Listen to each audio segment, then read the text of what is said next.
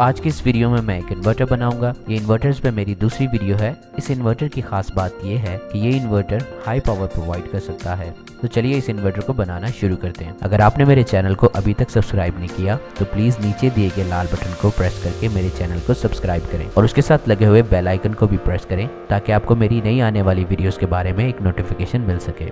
इस प्रोजेक्ट की डिटेल और सर्किट डायग्राम आपको नीचे डिस्क्रिप्शन बॉक्स में मिल जाएगी। अगर आपको मेरी ये वीडियो पसंद आए तो प्लीज इसे लाइक करें और अपने फ्रेंड्स के साथ शेयर करें। और अगर आप इस वीडियो के बारे में मुझसे कोई सवाल पूछना चाहते हैं या आप मुझे कोई सजेशन देना चाहते हैं तो प्लीज नीचे कमेंट बॉक्स में मुझे कमेंट करें।